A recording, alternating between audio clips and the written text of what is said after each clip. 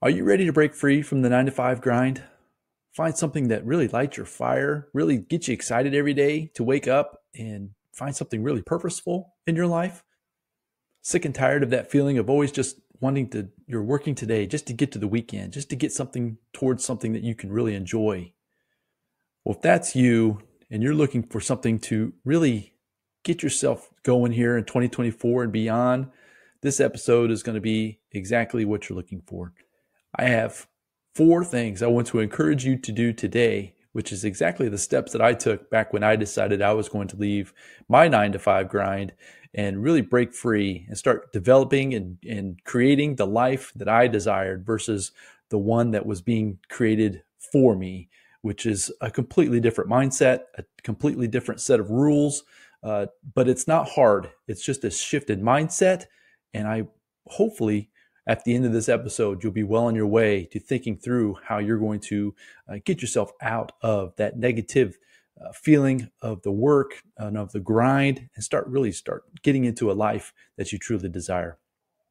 So welcome back to the Rich Mind Podcast. My name is Randy Wilson, and I just want to leave with you some encouraging thoughts today.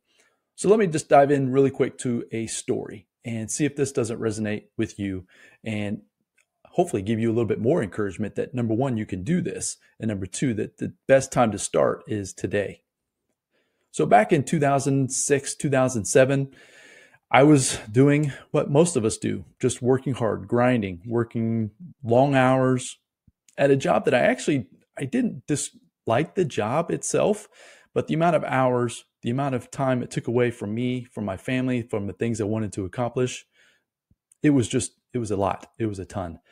It was a big burden on me and my family. And I was doing just what I was told to do. I was always told to just work hard, keep your nose down, work hard. Eventually you get to the top of whatever corporation you're working for, and just keep trying to climb that corporate ladder of status. And at some point in this distant future, nobody knows where it is, you'll finally get to that place where you're loving life, loving the journey, loving getting up, going to work every day. The pay will finally be what it's supposed to be, meaning as far as what you think is like, a good number. And what I quickly found out back then was that was 100% not true. What happened to me back in 2007, going into 2008, is the company that I was working for were downsizing. They were eliminating positions. It was actually a retail grocery chain is what I worked for. And they were actually closing stores. It was getting so bad within this company that not only were they cutting back on staff, but they were literally closing stores. And I was one of them. The store that I was at was one of those stores. I had no idea that it was coming. As I mentioned, I was just narrowly focused on the goal of getting to the next step in the position, just trying to get the store as profitable as I possibly could. But I found out quickly that I was not in charge, or I was not in control, I should say, rather than in charge. I was not in control of my life.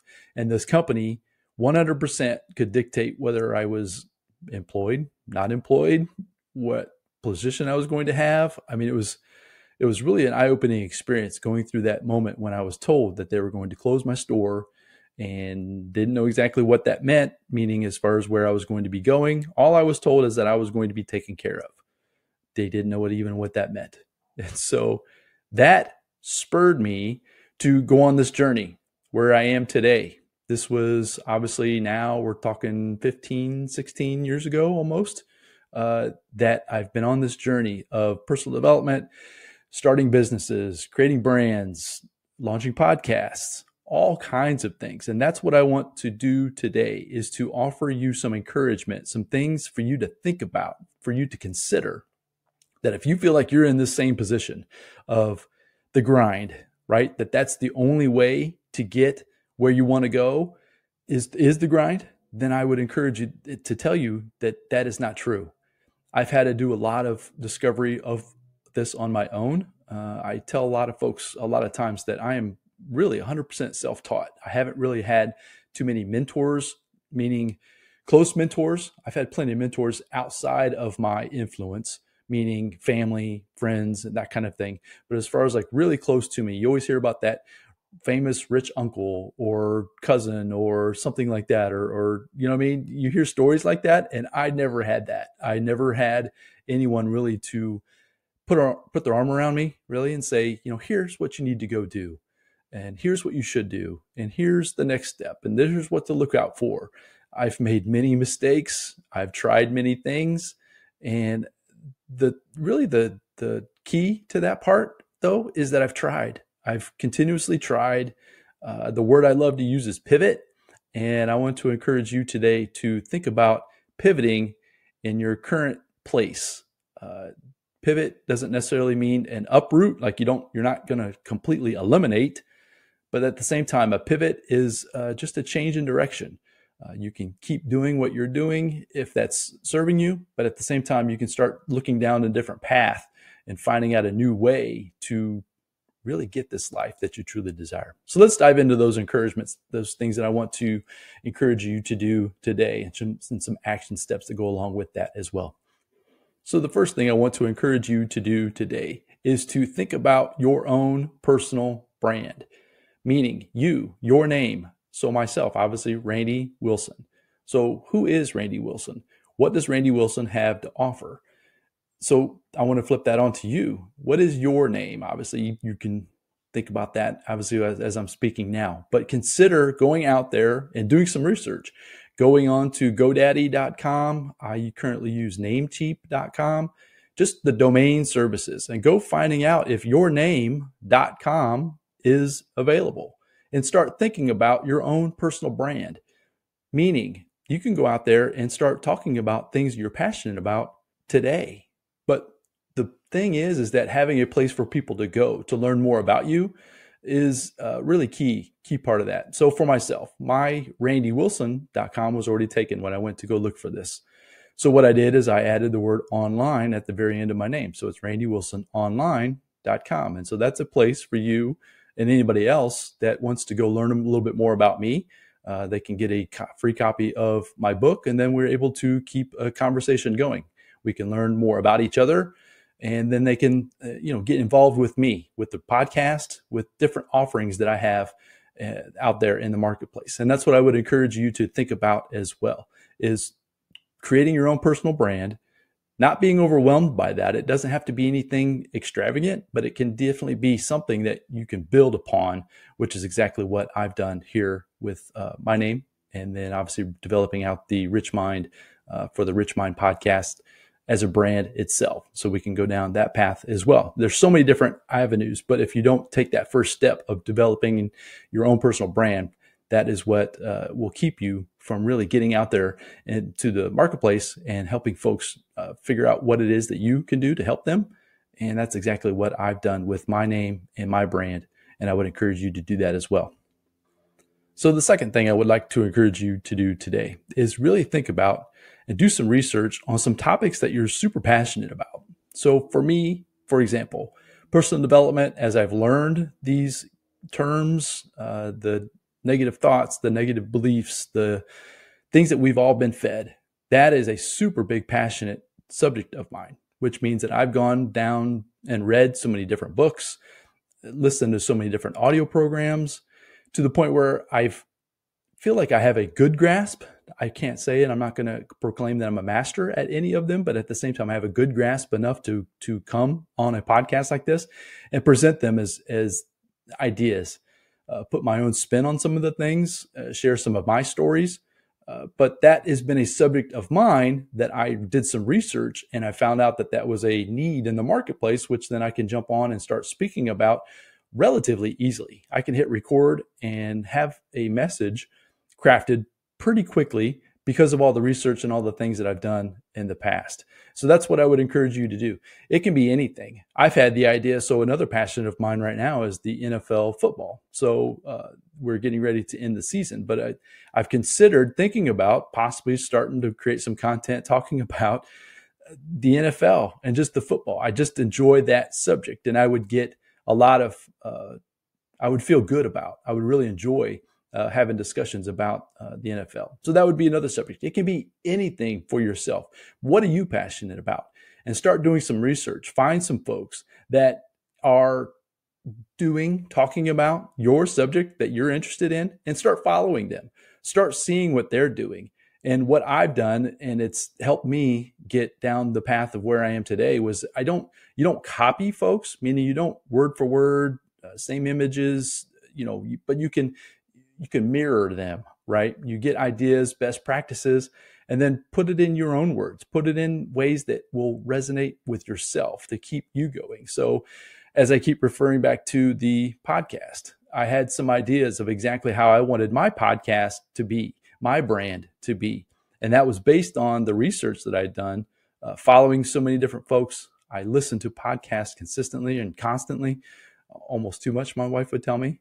But I learned so much, and from that research, that I knew when I launched mine exactly how I wanted it to be, how I wanted it to feel.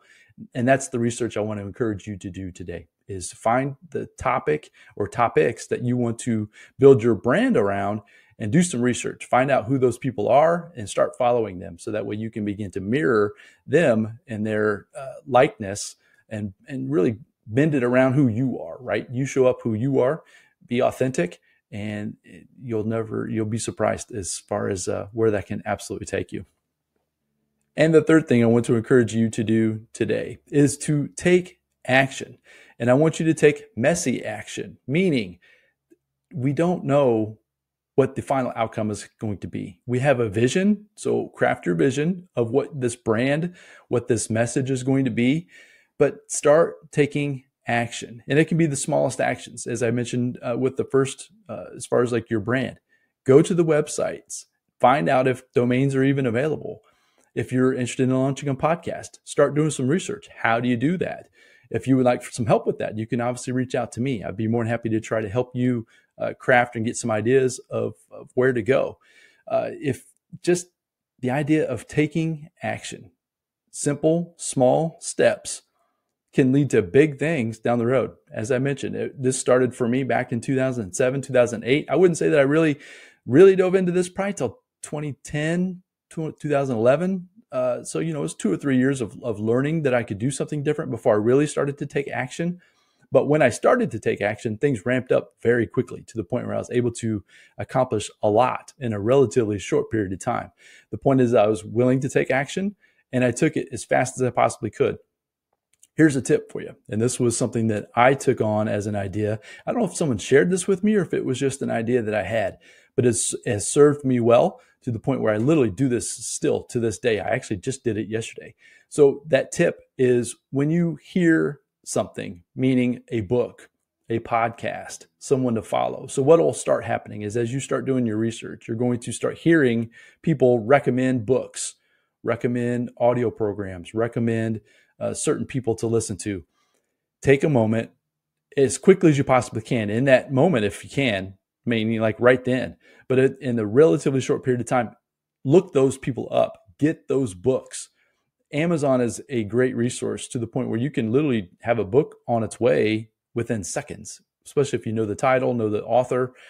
So this happened for me yesterday. I was listening to something and somebody recommended an audio program, or a program, excuse me. It was just an author. It wasn't necessarily an audio program, but I'm an auditory listener. So I love Audible.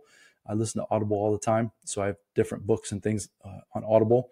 So what happened was, this person recommended this author, and I instantly jumped on Audible and looked it up, and lo and behold, there it was, the gentleman, all of his work.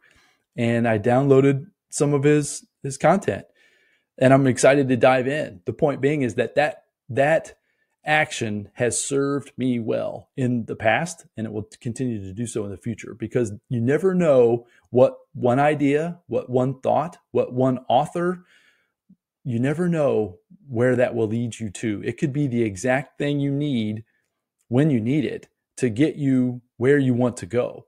So when I started out and I was discovered the personal development space, and the book Retire Rich, Retire Young by Robert Kiyosaki talked about the program Lead the Field by Earl Nightingale. That was my introduction into the personal development space. Earl Nightingale has been gone from us for a long time now, but his content still lives on today. Had I not discovered that Lead the Field program, you and I wouldn't be having this discussion today. The point that I want to drive home in here. It is that take messy action. But as you begin taking that messy action, you're going to get nuggets of wisdom. You're going to get resources brought to your attention. Take action and get those resources, whether it's a book. Even if you go to the library, you can go to the library and look for specific authors, right? Might not be the exact book or the exact referenced item by the individual, but you can definitely get bits of information that you can then put into action. And that's the beginning of it, right? Messy action, take action, but start today. Start today. The fourth thing I would love for you and encourage you to do starting today is to turn off all the noise that's going on out there in the world. Meaning there's always things going on. You can look back in history and there's never going to be an end of chaos, of negative news, of just negativity. Negative things sell, meaning those folks that are presenting the news channels and the newspapers and all of those things, think about what they're in business to do. Even social media, they're in business to get eyeballs on their product or service. And the way they do that is to promote and talk about all the negative things that are going on in our world. Am I saying that those things aren't happening? I'm not saying that. But what I am saying is that you can put yourself on a information or negative news diet. You can stop consuming so much of that information. One thing that I decided to do very early in my process was I decided to turn off the news. I don't watch the news at all. The local news, the nightly news, any news. I don't watch any of it. Now, I will say that every now and then, like a program like 60 Minutes or something like that will come on, like a documentary type series that they will be talking about a specific subject that I'm curious about, that I will tune in for something like that. But as far as like watching the news on a continuous basis, that is absolutely something that I do not do. And I want to encourage you today to start putting yourself on a diet. Turn some things off. If social media is your trigger, turn it off, or at least start limiting your ability or limiting your ability to get on those platforms, right? You can easily do those things, and it's going to take some discipline. But if you're in the process of growing yourself, growing your personal brand, start getting out there and making an impact and reaching more folks, you have to turn off the negative news and get into a space of positivity, of abundance, and it's out there. You just have to go looking for it a little harder because it's not making these media programs money. It's not profitable to talk about positivity and abundance and all the good things that are in life, right? It's not as profitable for these businesses, which means that's what you're never going to find it unless you dig for it. And hopefully you're finding that here on the Rich Mind podcast, that I'm being able to do some of those things in your life as you've followed me through the episodes here today and going forward. So there you have it, folks. Some things that I want to encourage you to do today. As I mentioned, take control. It's all about control. If other things have control of your mind, of your thinking, of your thoughts, then they've got control of your actions. And if they have control of your actions, then they're going to have control of your results. And if they have control of your results, then where you're at today is nowhere near where you could be and where I think that you probably want to get to in the future. So it starts with that control. So if you're in an environment where you have a feeling that you just need to start pivoting to get out of this space, this negative feeling of the grind and the 9 to 5 and just the work environment, start today to go through these things that I've encouraged you to do today. It's a journey that will help you grow. And as you grow, you will get better. And as you get better, you're going to be able to keep having more impact on more people. And that is when it starts really getting to be fun. And I encourage you to do that for yourself, for your family, for your community. It's just a really beautiful thing. So folks, hopefully you found value in this message. If I can help you in any way with any of these subjects, please reach out to me. You can email me at randy@randywilsononline.com and let's discuss it, right?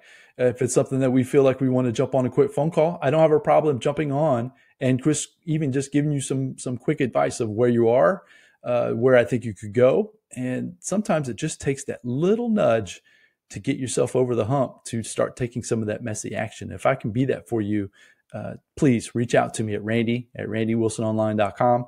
Send me an email and let's have a discussion. It'll be a lot of fun. So go out there, have a fantastic day, focus on being great, and I look forward to coming back with the next episode very soon. Until then, bye now. Thank you for joining me on the Rich Mind Podcast. And remember, your external world is a reflection of what's going on inside of you. So focus every day on that internal battle and win within. Until next time, my friends.